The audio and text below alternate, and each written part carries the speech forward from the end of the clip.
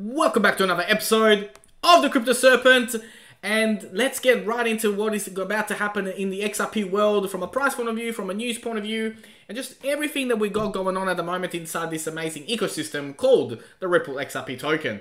So when we look at the price and what is going on at the moment in the marketplace, it is a mixed start to the week with the majors, will need to, avoid the day's pivot levels to bring resistance levels into play. What does it mean? It means that we've had a good start to the week, but we're not there yet, right? I mean, there could be a very realistic opportunity that the market dips again and we get caught out. I mean, at the end of the day, they're whales, right? So they don't want you to win. They want to make it seem like you're about to win, and then boom, they dump on you. Now, I want to make sure that you guys are aware of that right from the beginning of the video, because I know some of you don't watch all of this. In fact, I looked at some of the analytics about just how many of you watch compared to subscribe to the channel, and I'm like, well, guys, you need to stay up to date with what is going on a daily basis. And I bring 10 to 12 minute videos just for that, where we talk about latest news, charts, forecasts, and no fluffy stuff, right? Just real down-to-earth, quick bite-sized information that you can take home. Without further ado, Ethereum is looking really strong today. Now, there are obviously, whenever Ethereum starts to pump a little bit, they talk about, will Ethereum overtake Bitcoin? When's Ethereum going to overtake Bitcoin? How likely is Ethereum to overtake Bitcoin? Now, calm down, everybody, because there is still quite a bit to go. Now, when we look at the major resistance is 2,166, 23.6 fib retracement at 3.3, 2.7, and 1,725 are all the retracement levels. So, still a pivotal level at where it's at right now, but we're not out of the works yet. Now, when we go down to our favorite, Ripple, about what's going on and what is happening, and you guys are here to learn about this, it did fall by 0.75% on Monday, before reversing and having a 5% gain, had a 5% gain on Sunday, and it just fell a little bit short on Monday. Now, we are steering clear of the first major support level at 61 cents, followed by an intraday of 65 cents throughout the middle of the day. Now, it is going really fast. It's moving, and I think there are some key points and key levels here. Now, the 64 cents does pivot to bring a first major resistance level. And so let's see what goes on there. And overall, when we look at, from a technical indicator perspective about what are some of the key things here to look at, you got your first major resistance level at 65, the 23.6 Fibonacci retracement at 85 cents, the 38.2% Fibonacci retracement at $1.06, and then you got the 62, which is at $1.40. Now, these are key points to look out. Take a screenshot, write them down, do what you gotta do, but don't forget them, because sometimes, seeing a 5% increase, you're like, oh my God, we're going to the moon. Calm down, relax. Patience. Patience is a very, very, very important game. Now, if you're a long-term holder, none of this matters to you. Just hold whenever you see a price that you think is good versus what you initially invested for compared to your investment value now, sell. And no one can give you the answer about what's right, what's wrong, when to sell, when to buy, and all that, right? It's really important to do your own research. I'm simply here to give you my personal perspective and guidance on it, and hope that you and I see eye to eye after you've done your own research as well, because I'm not going to do all for you. Now, something for you to research if you've never heard of it, if you never have come across anything like this, is the benefits of ISO 20022. Now, what is ISO 20022? You need to go and look at it. I'm not even going to tell you about it. It's important for you to understand what that is. Now, the blockchain and sustainability, there's more to it than just electricity usage, right? So over here in this particular article, it talks about the world of blockchain and where it's going and where it's headed and why it's here to stay. Like this whole talk about the electricity is not sustainable long term. You got to look into what blockchain is, and it is definitely here to stay.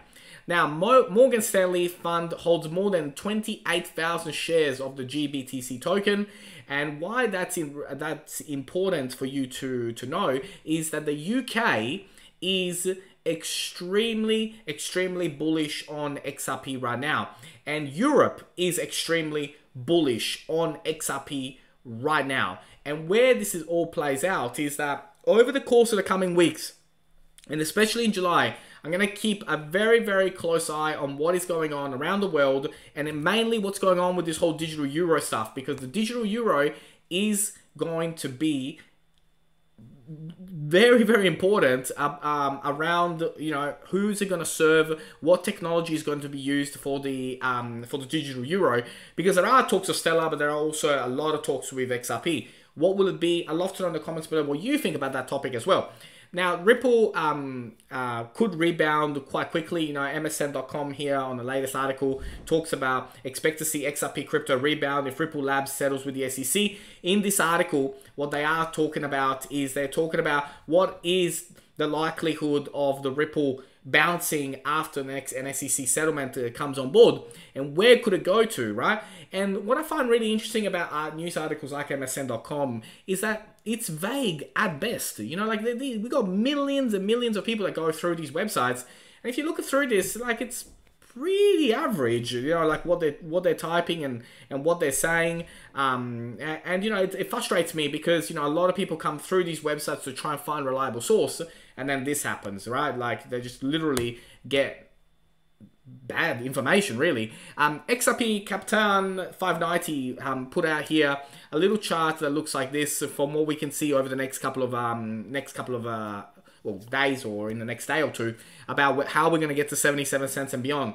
Really do need to break that 68, bounce off of it, and then break 70 and push towards that 77 to confirm that we are going up. We're still, it's positive what's going on right now, but we need to have a confirmation above 62, bounce to 68, bounce to 70, go to 68, and then go beyond. So we'll look out for that type of pattern as well. We spoke yesterday about the SEC moves to block Ripple from questioning former SEC Director William Hinman. Let's see if they do.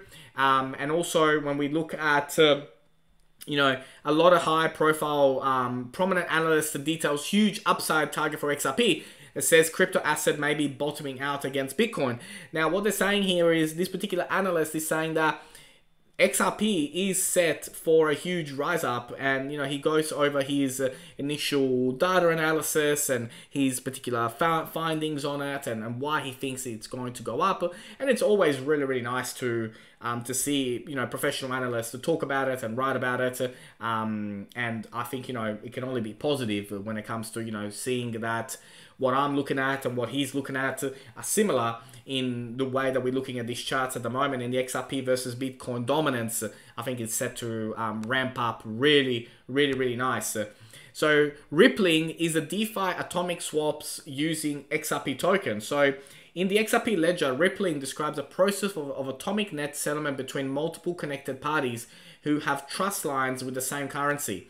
I'm going to keep an eye out on this and go over more in-depth into this in coming videos as well, but just keep an eye out for that word rippling, because I think that word is here to stay in the not too distant future. Now, let's jump into Atani. Let's see what Atani is telling us today. All right, so what's really exciting when I look at the daily chart is that on the MACD, finally the line has crossed into bullish. And we're talking about like a few millimeters, but it has definitely crossed into a bullish segment on the daily chart as well. So very, very exciting to see that occur. When we look at the hourly, you know, not much is going on at the moment or from an hourly perspective, but when we zoom out a little bit and look into the 4 hour, very bullish, almost towards the end of the Bollinger Band on the upside. And when we look at 12 hour, the 12 hour has definitely crossed over into a bullish state. We were in the RSI of the oversold a couple of days ago, and we bounced off of that really quickly. So looking at these indicators and looking at what's going on at the moment here on this from this perspective, all three indicators are signaling to me that we are going to be going up from here. And you can tell, like, by some of the movements that Ethereum has made over the last couple of 24 hours. So if I look over here, you can see, like, you know, your Bitcoin movement, your Ethereum movement, your Binance, Polkadot has moved 8%. You know, most of them are moving 8%. And the list goes on and on and on about some of the latest movements that have been going out there in the marketplace. You know, you got Cosmos with like almost 12%, and a lot of them are starting to move, and there's a lot of green. Obviously, you know, after a major downside, you know, you expect this. But look at Kusama, like, you know, 26% at the moment as well. So very, very, very excited. Let's look at the charts and let's see what the charts are telling us. Okay, so when we look over here at the moment and what, you know, like the kind of lines that we're forming, I think a 10% rise based on the previous indicators that we just saw a couple of minutes ago. I think a swing of 10% is coming, but we got to break out of this particular formation, and I think it is on its way. So look out for a 10% increase based on that. And when we look at this, you know, I think, like I said, I do believe that 50 cents, when we hit that 51 cents, I think that was the bottom. And now we're ready to upside. There have been talks about a 40 cents XRP token should Bitcoin fall under 30. And so finding that final low before going up, also be on the lookout for that, because that could definitely happen. That could definitely happen. So just because at the moment we've got a market situation where we're going up, and it could continue to go up, but if it goes down, then we will go down to 40 cents. So be on the lookout for that. Always be ready for everything. And this is what I'm talking about. So when we look at this particular formation, a lot of people are looking at this falling wedge, which falling wedge is a bullish segment. Now, 40 would make sense based on this, based on, you know, like the way charts are made when these sort of formations happen. 40 would make sense. So be on the lookout for that. I just don't see it happening, but it could be. It could be something that we need to address. Now, this kind of formation excites me. Now, this is on the daily chart. And this type of formation really, really excites me right now, because I do think that 50 cent support played a major, major role. And if you look at what we got coming up next on the move up, is really, really, really exciting. So be on the lookout for that. You know, will you see a $12 XRP in 2021? I think you will definitely see a 10 plus XRP in 2021. And that is based on my research, not financial advice, but based on everything that I've looked at, seen at, experienced. I think, you know, we will see a SEC settlement and 10 plus XRP in 2021. We're becoming bullish. I'm very, very excited. I'll be bringing to you a lot more information on this in the coming days. As you know, thank you all so very much for the love and support that you show the channel. If you have learned something new today, don't forget to hit that like and subscribe. And as always, thank you, and I look forward to see you on the next one.